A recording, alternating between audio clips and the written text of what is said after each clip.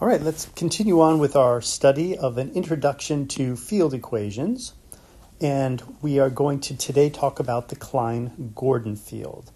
Now, we should cover, at a minimum, we're going to cover the Klein-Gordon field and the Dirac field, right? And we're also going to discuss some of Maxwell's equations in order to make additional progress into this area. I'm considering all of this as prerequisites to QED, even though usually this stuff is presented in the introduction to QED in an actual QED course. So this is the material you learn at the front end of a QED course before you actually start studying the quantization of electrodynamics or any quantum field theory. And because of that, I consider it prerequisites. It's just shoved in the beginning of the course because people don't usually have the time to study field equations in their classical mechanics curriculum. So let's go ahead and have a look. All right, so last time we studied these conventions that we were using.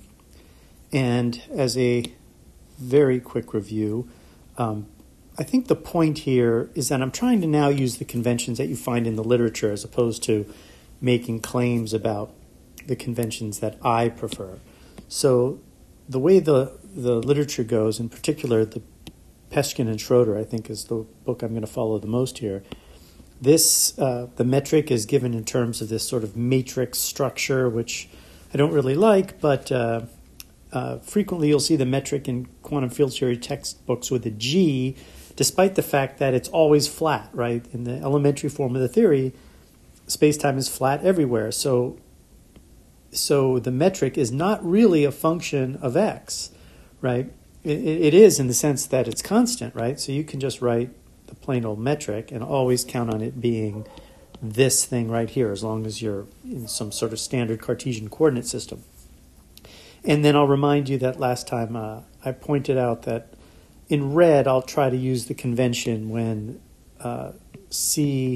usually the convention will be C equals H bar equals 1. Notice that we don't have to worry about G in the conventional theory. When you say that quantum field theory is a study of fields in without the presence of gravity, what you're saying is that this sky is constant everywhere in space-time, right? That's what we mean when we say there's no gravity involved, right? The metric doesn't. The metric is always every point in space-time at the same time there can be a coordinate change. All right, let's get this very formal. Because you could be in a spherical coordinate system, for example, in which case the metric isn't really the same at every point in space-time. On the other hand, there's a coordinate transformation whereby the metric can be turned into this form at every point at the same, I shouldn't say at the same time, but together, right? So the entire metric can be put into a coordinate system where this is true everywhere, right? Anyway, that's sort of a small point. But I'm going to try to use this C equals H bar equals 1 convention for most of the work. But from time to time, I feel like it will be worth our while to introduce C's and H bars. Okay, anyway, so we discussed this the last time, and now we're going to discuss the classical Klein-Gordon field. So the first thing we have to understand is, what are we even talking about, right? We're talking about a field. So we are going to create a physics of fields, and right now we're going to talk about the classical Klein-Gordon field. So before we even begin all of this stuff, where we're going to talk about a Lagrangian and the field equations, let's just make sure we understand what we mean by a field, and then what the distinction is between a classical and a quantum field. So remember, the idea is that we are working in space-time. So we have some kind of coordinate system on our space-time, and I'm just going to draw it with these little lines. And remember, this is an assumption, right? This is an assumption of how the world works. World is, whatever is in the world is homeomorphic to a four-dimensional manifold. And there's some metric on the manifold, and we've assumed what that metric is. That metric is eta mu nu, just as we've defined in the convention. So it's in the absence of gravity.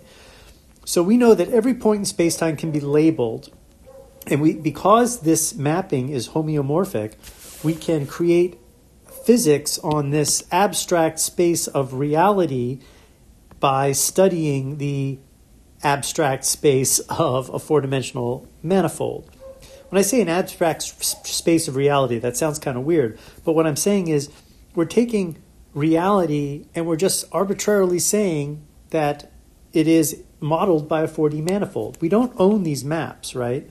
There is no real map from like reality to these 4D manifolds. We just start with the 4D manifold and say that's good because we're assuming these maps exist, whatever they are, and we can operate everything here and create our models in four-dimensional space.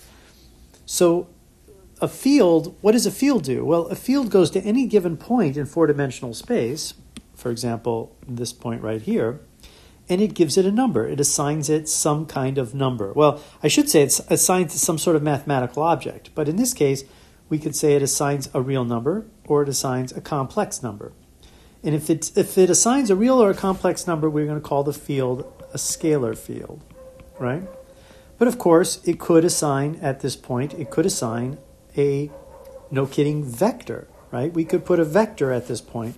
We've studied this a lot in previous iterations of this, of my coursework that I've put on the channel. But if you put a vector here, then presumably you would have to define it by the three components of the vector, x, y, and z, right? The x, y, z components of the vector. Let me be more specific, right? Let me say like the electric field, right? Because we're going to talk about that later. So the x component of the electric field, the y component of the electric field, and the z component of the electric field.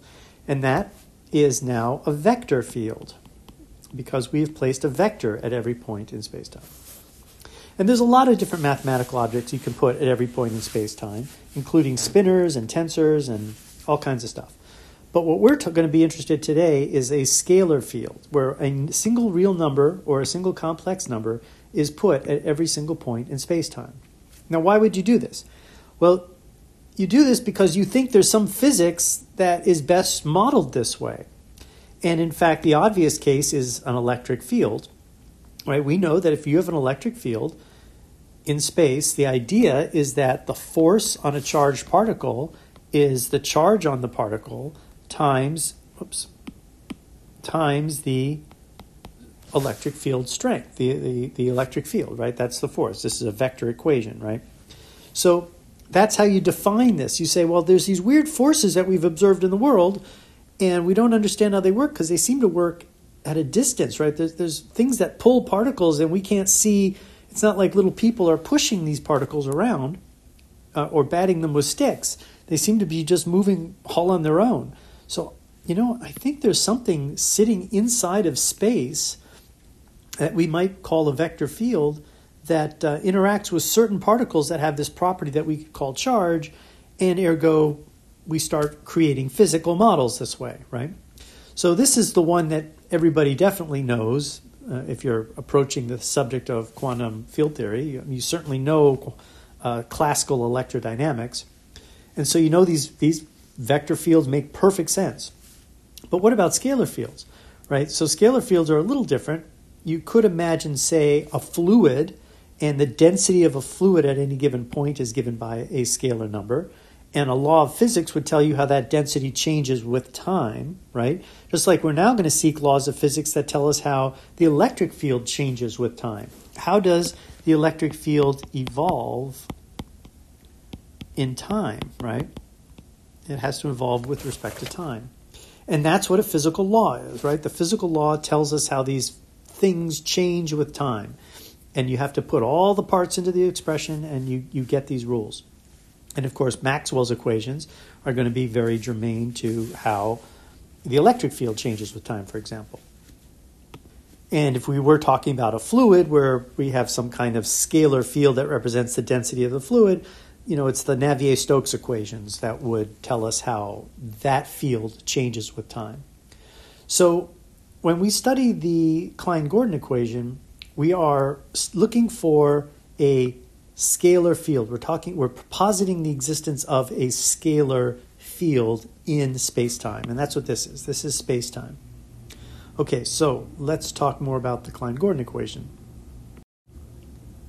So now we're back at our expression, at what is going to be our mathematical model of the Klein-Gordon of a scalar field.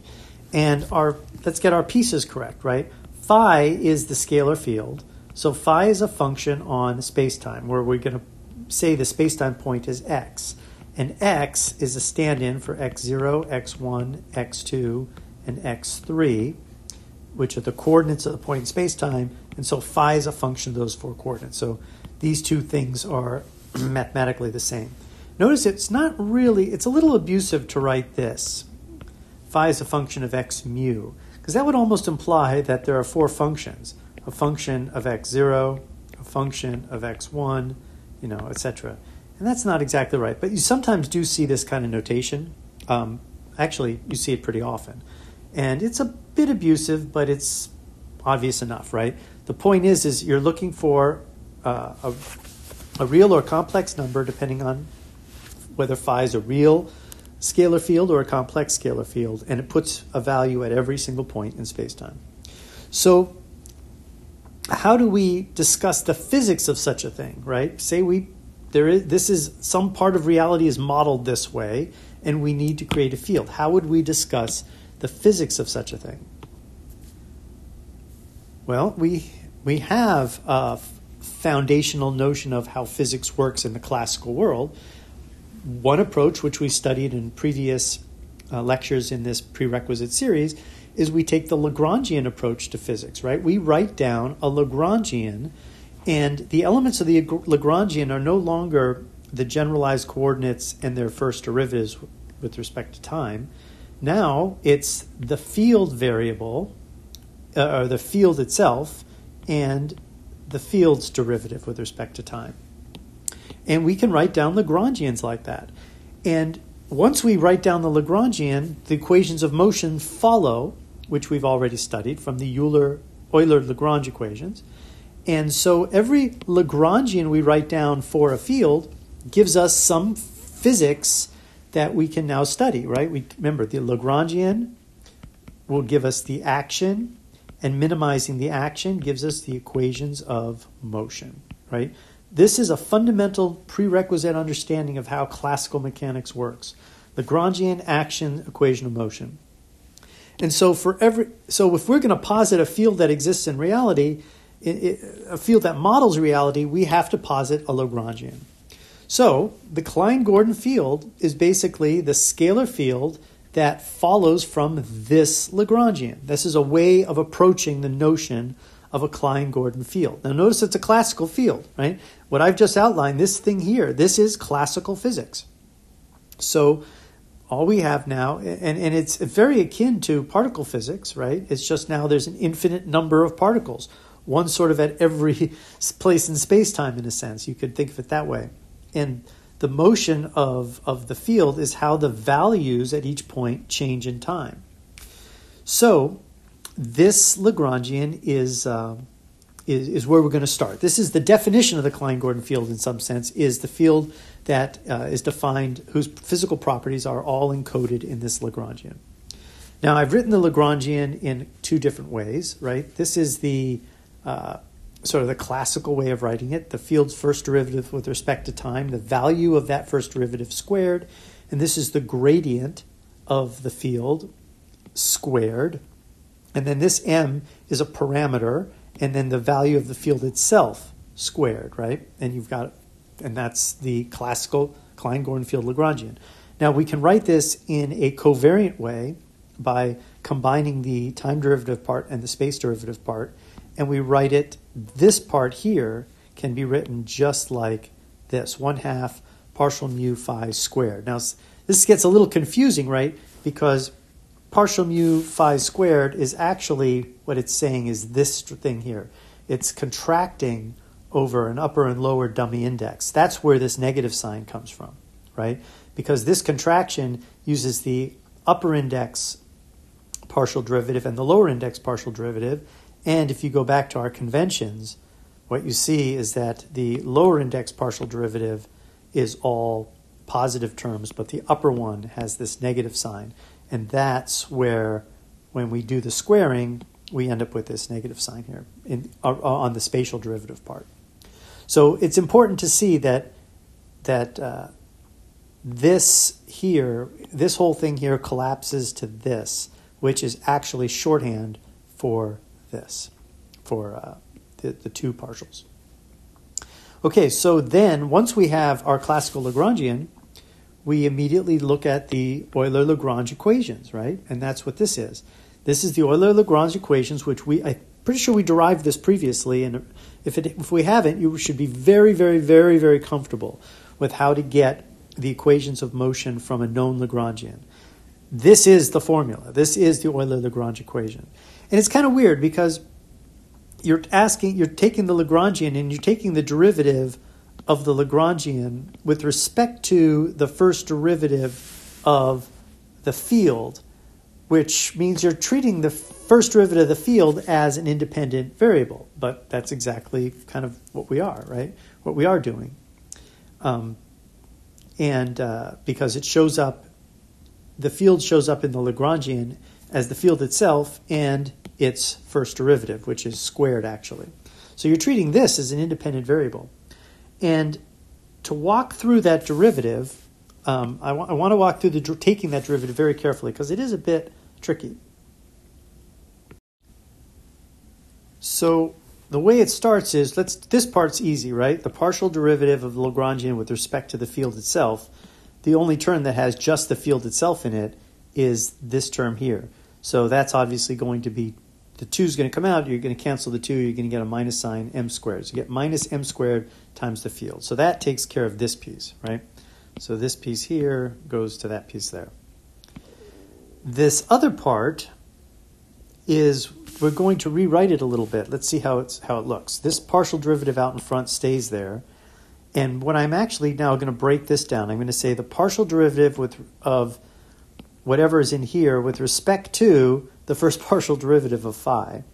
So I'm now looking at the part of the Lagrangian that is a function of the gradient this partial mu of phi. And that part is clearly all of this stuff when rewritten in this form, right? So you got to rewrite it in this form to see the two partials of phi. So here I've rewritten this part here like that, right? So this part here, which is the same as this here, is now being rewritten in that form, right? But notice I've now changed it to betas, right? Because they're dummy indices, so I can change it to anything. But if I'm going to use mu out here, it could get extremely confusing. So I'm actually going to change it to betas. And then I'm going to, I'm going to lower this beta so I get partial alpha, partial beta, and then I've introduced a metric, right, to re-raise it, basically. And then I'm going to take this derivative with respect to the derivative with respect to this derivative with respect to mu, right? So we're going to move this in through this structure, or move this in to take the derivative of this guy. And it'll be a product rule, right? It's the partial derivative with respect to the spatial, or the partial derivative with respect to mu of the first term, which has got an alpha index, times the second term, plus the same thing of the first term times this derivative with respect to the second term. Now these two guys are going to be delta functions, right? Because you're taking the derivative of itself, but it only makes sense if alpha and mu are the same. So this becomes just a delta function. This becomes just a delta function. Eta alpha beta is a constant. So you end up with this term, eta alpha beta. This mu alpha turns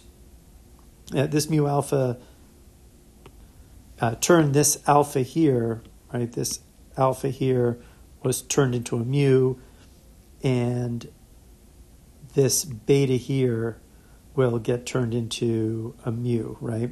From this guy over here. And then And then when you add all this together, you just get, you re-raise the indices and it adds up to 1 and you get upper partial mu phi, right? And so now this is the term that represents this part in the brackets, right? So now you have everything here in the brackets is now equal to this. And so you put that there, you take the m squared phi, you put that there, and you end up with this guy right here. And that is the equation of motion, right? That is the equation of motion, and that is also called the Klein-Gordon equation. Right? So the Klein-Gordon equation follows from, I guess you would call this the Klein-Gordon Lagrangian, and you end up with the Klein-Gordon equation. Very elegant, very simple little equation. So that's one way of getting there. And in this case, you started with a proposed Lagrangian, right? You said, hey, what's the equation of motion if this is the Lagrangian? And this is, in relativistic form, this Lagrangian is pretty obvious, right? It's just this very simple second derivative of the field, or product of the, I should say, the product of the these two derivatives, and a constant term, or a term that's constant proportional to the square of the field. So it's not an unusual Lagrangian. And if you list every conceivable Lagrangian that makes some sense, this would be one of them. And we distinguish it by calling it the Klein-Gordon field. So the Klein-Gordon field is a scalar field that at all moments of time obeys this equation. So if you have a Klein-Gordon field and you substitute it into this equation, you will always get 0, no matter when and where. And that's important because when we start talking about conservation laws, you assume that the field you're dealing with is a Klein-Gordon field and it satisfies this, and then terms in very complicated expressions for conserved currents will go to 0, assuming this is true. This is often also called on shell, right? If you're a Klein-Gordon field, that means this defines being on shell for a Klein-Gordon field. Okay, so that's one way of deriving the Klein-Gordon equation. You start with the Klein-Gordon Lagrangian. Now notice this is a classical field, right? This is still a field in classical physics following all the classical rules. There's no quantum prescription introduced yet. We'll talk about that next. Well, we'll do another derivation. No, I think we will talk about that next. Okay, so how else can we derive the Klein-Gordon equation? Well, we can start from the special theory of relativity, right? So usually this is, I think, the most elementary introduction. The strength is it starts from a place that everybody is very comfortable with, which is special relativity and its definition of E squared equals P squared M squared, right? And everybody's comfortable with that. The disadvantage is that it immediately begins with first quantization, which admittedly is a term that I've kind of made up, right? It's interesting. Second quantization is a term that everybody who studies field theory at some point runs across. If you use a very modern book, they've kind of avoid it now. But ultimately, everybody hears of second quantization, but nobody talks about first quantization, right? But if you remember in the last lecture, I pointed out first quantization is simply the prescription from standard quantum mechanics that the energy operator is given by I, h bar, partial of with respect to time, and the momentum operator is minus I, h bar, gradient. And this is the prescription in the four-dimensional space-time notation, right? For this would be the contravariant momentum operator. So first quantization is just following the axiomatic prescription that makes quantum mechanics a thing, right? So if you start from the mass-energy relation of basic special relativity, you just put, I guess in a way to say it, you just sort of put these little operator hats on energy and momentum, right? And you convert this to an operator just using the prescription that works. And now you've kind of introduced this notion, you've now bought into the entire structure of quantum mechanics at this point.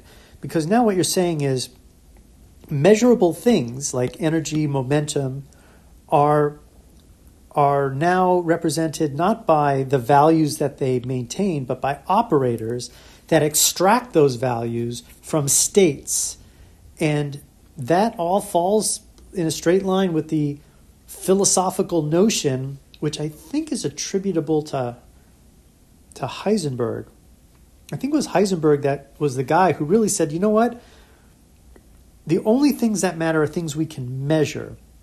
And, we're going to define states of a physical system in terms of vector spaces, and we're going to create these operators that extract from states measurable things.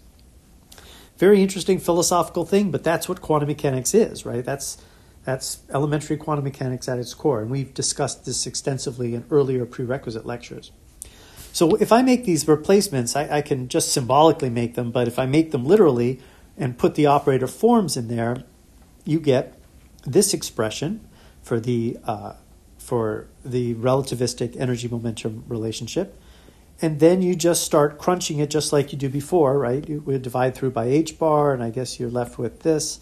And then I think I set c equals h bar equals 1 here, change some signs a little bit. And then once you have this structure here, you know that that's can be replaced by what's the word? The contracted indices on these operators, on these differential operators, and boom, you have the Klein-Gordon equation, right? So the Klein-Gordon equation is a direct application of standard quantization procedure to the relativistic energy-momentum relation, and you'll sometimes see it in this form, but this is the form we're going to use here. You could use it you could have it in this form. And then inside the definitions of these operators, you could introduce a c, and then keep this as mc squared over h bar. But no need. We'll just use h bar equals c equals 1 just to show how elegant it is. And then again, now this is actually a quantum mechanical equation, right? The last one we called classical, because we derived it from a classical Lagrangian. And here we're saying, no, we're interpreting, so this is a quantum one. So what's the difference between this quantum field and this classical field, right? It's the same equation. And the answer is, of course, how you interpret phi, right? It's all in the interpretation of phi. Phi in the classical sense is just a straight up value of the field at every instant in time. And here phi has to be interpreted as some kind of wave function, right? And wave functions themselves have to be interpreted in certain ways. But when we say this is a wave function, we're expecting it to give some kind of probability distribution for the possible outcomes of measurements. Now, famously, this falls apart for the Klein-Gordon field. The Klein-Gordon field cannot be interpreted that way sensibly, meaning when you solve this equation and you get phi, you don't get something whose square looks like a reasonable probability distribution. And that means quantum mechanics sort of fails for the Klein-Gordon equation. And that's the point of QED. QED fixes that problem, right? QED finds a way to make this work correctly. And the process there is in QED, you need the step of second quantization to make it work. And there's a real good reason for this, right? Regular quantum mechanics deals with single particles, individual particles and their states. But this is somehow an infinity of degrees of freedom, and that's just too much for elementary quantum mechanics to handle. Okay, so that's the second way of getting at the Klein-Gordon equation. So now let's see. Now I wanted to talk about the Hamiltonian form. So we already know about how the Lagrangian of the Klein-Gordon field looks like. What about the Klein-Gordon Hamiltonian? Well, in order to create the Hamiltonian, you remember we have to create the conjugate momenta associated with, in the normal case, to find the conjugate momentum for a generalized coordinate, you take the Lagrangian and you take its derivative with the time derivative of the generalized coordinate, which in our notation will look like this. The time derivative of the generalized coordinate is the 0th partial. And in the case of the Lagrangian, we just stick in the Lagrangian and we take this time derivative here. None of these have zero-order derivatives in them, so they go away. And the only one that survives is this first part. We have to unpack. Remember here, look, this part was partial mu, phi, phi. You have to unpack that. And when you unpack it, you end up with this structure, right? We basically packed it and then we had to unpack it, right? But ultimately, this is important because only this term will have a time derivative, and that time derivative is very simple. It's the time derivative of the Lagrangian, the derivative of the Lagrangian with respect to the time derivative of the generalized coordinate for the Klein-Gordon Lagrangian is simply the time derivative of the field, right? That's what this is, right? Because in this case, the field phi becomes the generalized coordinate, right? I guess what I should do is this should be more of an arrow, because the transition from this is sort of a demonstration of a reminder of how it works for a single generalized coordinate. Now we're doing it for an infinity of generalized coordinates all wrapped up in this field functions, right? So in other words, you could put in a value of space-time, and each of these phi's would take on a value, right? It would take on a value of phi at some point x, right? And then if you waited some time, this would evolve into phi of the same point x, but at a later time t. So I guess I have to write this. I have to write this a little more thoughtfully, right? I have to write this as t0 and then a point x in space, and that evolves to some other value, t1, at the same point in space. This thing here is sort of your generalized coordinate, right? And that's what we mean by an infinite number of degrees of freedom. This one expression captures this happening everywhere in space-time, where this just happens for one coordinate in the normal construction of elementary Lagrangian's non-classical field theory, just regular particles and things moving that are not continua, where you just are using the most elementary form of the Lagrangian formulation of classical physics. Q just represents one number. But here, phi represents one number, but one number for every single point in space and in time, right? So anyway, the way we write this is that the conjugate momenta for a field is usually given by pi of x. And for the Klein-Gordon Hamiltonian, we're in very lucky shape. It's almost what you would expect it to be. The conjugate momentum is actually just the time derivative of the field itself, which is really nice. And then the Hamiltonian, in the classical sort of particle sense, is just the sum of the conjugate momentum times the time derivative of the generalized coordinate minus the Lagrangian. And when we move this to a classical field theory, right, this is all still a classical theory because we're just dealing with a classical Lagrangian. But when we move into a classical field theory, we just write it down in the full way. We now know that P is phi dot and Q dot is phi dot. That's how the translation goes from the basic Hamiltonian to the field version. And then we subtract the Lagrangian, which we've already written down a few times. And when you crunch all the numbers, you end up with this expression right here.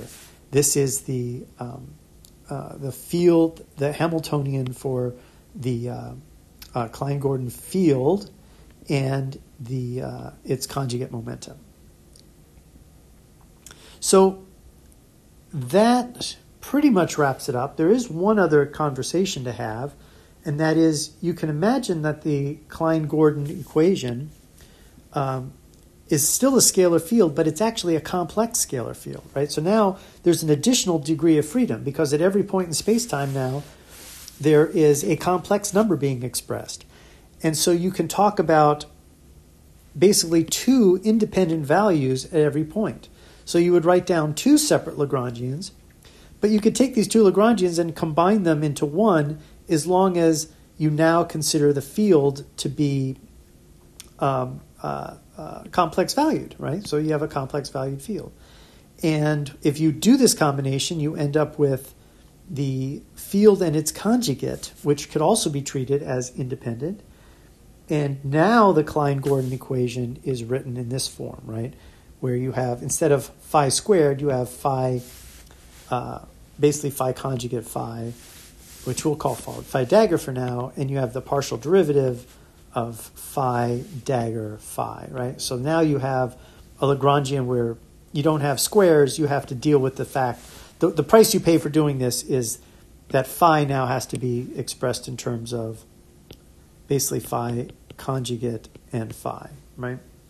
And if you do all that, you end up with essentially two independent Klein-Gordon equations, one for each the real and the complex part of the complex valued field, if that's how you want to break it down, because you could break it down to a real and complex part, or likewise, you could break it down into the field itself and its conjugate value, right? These are all independent. I think in a previous lesson in this QED series, I made it clear how the real and complex part of a complex number is just as independent as the complex number and its complex conjugate. You could treat it both ways. It's sort of obvious, but it does seem weird. It always seemed weird to me that this was the same as this. But I actually proved systematically why that was the case in a previous lecture. So the complex Klein-Gordon field is really an important subject because the additional degree of freedom implies an additional conservation law, which we're not going to talk about today, but it's significantly different, and ultimately it's linked to electric charge. In fact, I was going to try to talk about the Klein-Gordon field and the nether currents, or the Noether currents. I learned that the Germans would say Noether for Emily Noether, who discovered all this. But we'll do that later after we study the Dirac equation's origins. So what have we done? Well, we've set up our equations. We understand how to derive the Klein-Gordon field from a classical Lagrangian, and we did it. And we did it carefully. I've always found these derivatives here. The partial, I don't even know how to say this, right? The partial derivative of the Lagrangian with respect to the, I want to say gradient of phi. I don't even know the derivative of phi, right? The derivative of the field. But this is the Euler-Lagrange equation right here, right? So that's part of the prerequisite process. And we understand that we're now going for the physics of a field, right? Which is how every value of this thing changes at every point as time moves on. And from this Lagrangian, once we've assumed the Lagrangian, right? The Lagrangian's assumed, right? So this is just one possible physical field, right? So there could be other fields that satisfy other Lagrangians, but not this one. This one's the Klein-Gordon fields, and this is the Lagrangian it satisfies by definition. And we just plug it through to get the equations of motion, and ultimately the equation of motion is the Klein-Gordon equation. And we could also look at it from the concept of relativity, where we use the prescription of first quantization, and we get essentially the same expression, but now we're dealing with a wave function as opposed to a classical field. And then we showed how we can convert, once we know the Lagrangian of the Klein-Gordon field, we can also create the Hamiltonian of it. And the Hamiltonian is important to do because ultimately everything becomes little harmonic oscillators. And so the relationship between a field and its conjugate momenta becomes really important. And that's all part of actual QED, so we're not going to cover that, at least in this series of lectures. And then we discussed the complex Klein-Gordon field, because I did say earlier that a scalar field either puts a real number or a complex number at every point in space-time. So we definitely covered the fact that it could produce a complex number. And you do get a slightly different equation of motion. You get the same equation of motion, but you get an extra one of them. So each component, say, of the field and its complex part, both independently solve the Klein-Gordon equation, which is something that's going to come up again when we study the Dirac equation.